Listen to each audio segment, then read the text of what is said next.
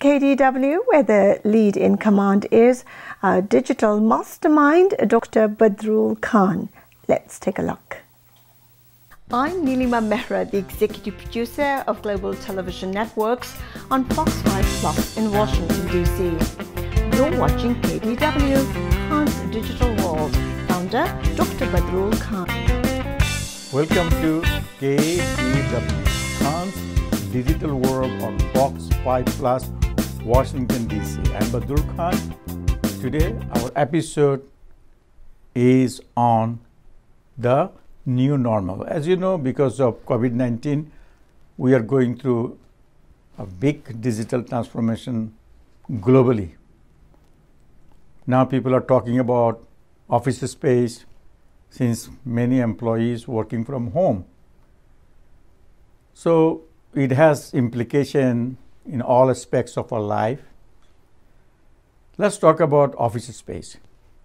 As you probably have noticed, HSBC Bank is cutting its global office space up to 40% as the best remote working program over the course of the COVID-19 pandemic has forced banks to reassess how they do business.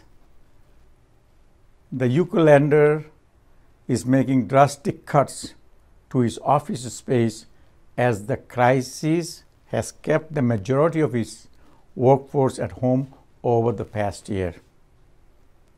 Banks in Germany are rapidly cutting back on office space as a rising number of staff work from home, putting them at the vanguard of a global shift that could permanently change the way bankers work. Pandemic has driven millions of white-collar workers out of the office, with many saying working from home is here to stay. And what has that mean for the future of architectural design? The coronavirus pandemic has drastically altered the way humans relate to their space. And for architects and those in building construction, it's starting to change how they alter the space itself. Millions of office workers around the globe have transitioned to working from their homes since the start of pandemic in early 2020.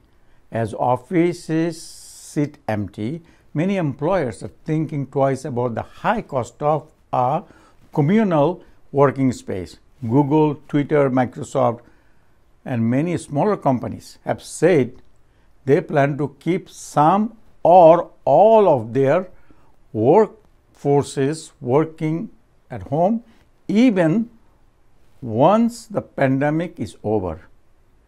Health experts have also suggested this won't be the last pandemic we have to deal with.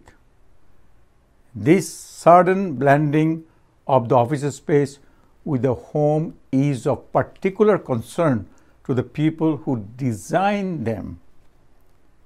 There is quite a bit conversation around, should companies allow employees to work from home? After all, many companies have been productive working from home. Employees have started to enjoy the flexibility while saving on commuting time, and companies are finding it as an opportunity to save on office space. Well, for this particular issue, I was able to speak with Jasmine Ahmed. She is an expert in digital transformation. So I have some question for her. My question is, what is the optimal solution as we ease into the new normal? She says, personally, I highly value the dynamics of human connection that brings and provides strong relationship and innovation. As a leader, I'm constantly looking for my teams to operate more efficiently and co-create new solutions. Digital technology, as sophisticated as it may be, it cannot replace the dynamics you can experience from human interaction. I suspect the new normal will ultimately become some form of hybrid model over time, providing a balance between working from home and going into the office. As companies look to reduce their brick and mortar footprint to reduce cost, she says, I do believe they will need to invest in optimizing tools and technology available for remote working conditions and continue to invest in office spaces. In efforts to encourage employees to spend time in the office, the space will need to provide necessary amenities to make the office welcoming and create an environment to promote collaboration and innovation. Savings realized from the immediate reduction in office space will ultimately get reinvested in better technology and tools for remote working environments and upgrading office space. Typically, time and time again, nothing is black and white, and the pendulum will generally land somewhere in the middle. Well, folks, so today we talked about the office space for the new normal. Next episode, we're going to talk about how it will affect the way we do our business in education. We'll talk about that new normal in education in our next episode. Thank you for watching KDW.